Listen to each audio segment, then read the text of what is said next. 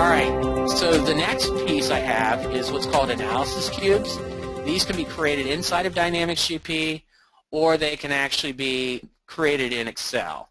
So this leverages a data warehouse. It's using analysis services, and this actually is a situation where we can schedule data to be refreshed in the data warehouse from Dynamics GP, so that when you're actually creating the report, you're pulling the data out of a data warehouse separate from Dynamics GP.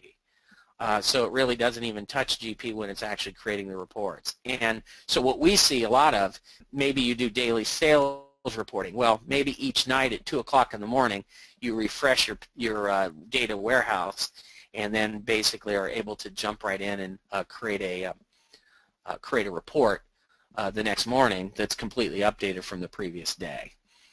It works very heavily with pivot tables. There's a design access in GP or in Excel, like I talked about. You have the ability to drill down on your data, and these reports can also be published to SharePoint. So any of you out in the audience using SharePoint certainly know that this can be done. This is an example of Analysis Cubes results. So what I did, and this is a little hard to see, but my pivot table fields are off to the right here. I'm able to pick from any of the fields. There are 7 predefined cubes that are available. There's sales, there's receivables, there's purchasing, there's payables, there's financial, there's analytical accounting, and there's inventory. And so you pick the cube, and then you have a number of predefined records that you can select from to create your report. So what I did is I created a filter so that I can filter this report by year.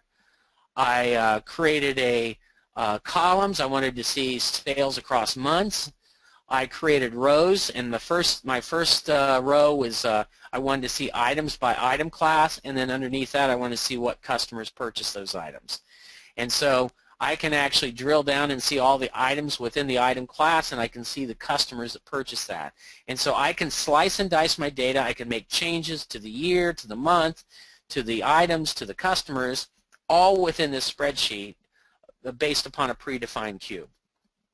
And so that definitely is, we find that to be a really valuable tool to use as well.